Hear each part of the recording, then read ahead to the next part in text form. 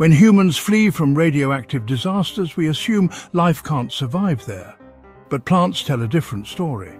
From Chernobyl to Fukushima, nature has shown that it can adapt in ways we never imagined. Sunflowers aren't just bright and cheerful. They're natural radiation sponges. Scientists planted them near Chernobyl and Fukushima, where their roots absorbed radioactive isotopes like cesium and strontium from the soil and water. The plants store the toxins in their tissues, effectively cleaning the environment. For the sunflower, this ability doesn't kill them. It actually allows them to thrive where other plants would wither. From sunflowers that clean the soil to fungi that literally eat radiation, life continues to surprise us. These plants and fungi remind us that even in humanity's worst disasters, nature adapts, survives, and flourishes. Which one amazed you the most?